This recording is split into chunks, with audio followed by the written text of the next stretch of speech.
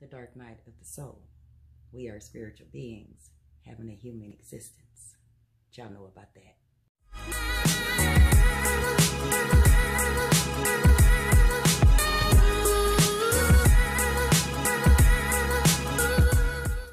Hey everybody, it's your girl Exquisite Bliss of Spiritual Life Coaching, and in this video I am going to discuss the dark night of the soul. So the dark night of the soul is actually a part of the spiritual awakening process. And it is the part of the process where you just want to die. Okay. I mean, you just really want to die.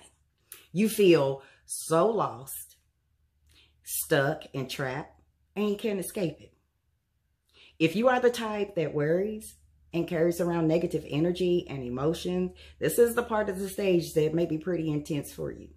I know mine was very intense because I did tend to worry a lot and was carrying around a lot of negative emotions and a lot of negative energy. And those were my generational curses that I had to overcome.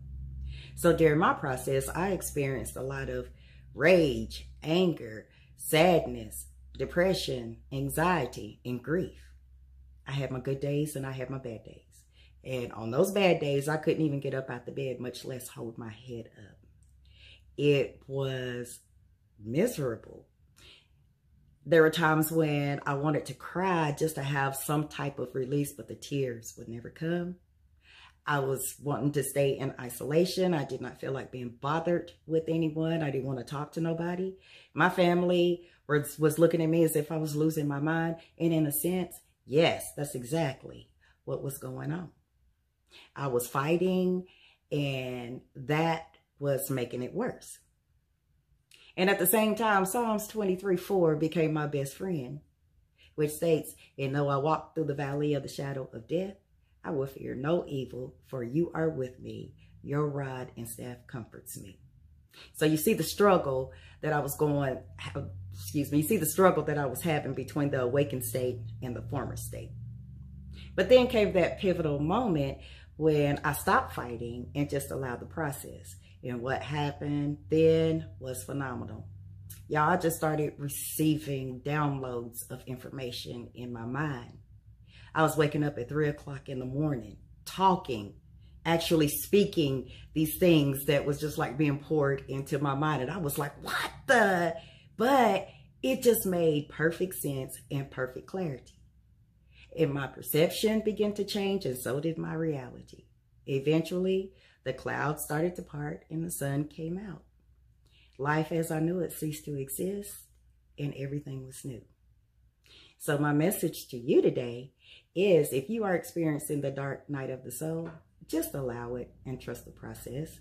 Make sure you are practicing self-care, whether it be a spiritual bath or just taking a hot, long soak in the tub. When the scare is over, maybe you can get out in nature and go for a nice long walk, do some meditation, but just know that this is only temporary and it will not last forever.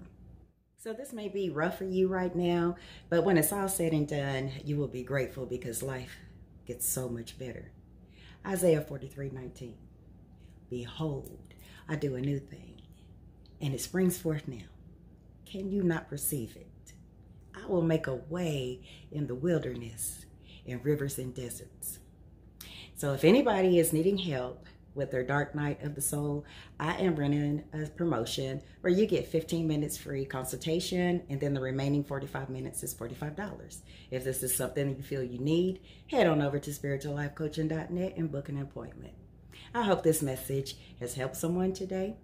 Follow me on social media, links down in the description. I thank you so much for watching, and I hope you all have a wonderful day.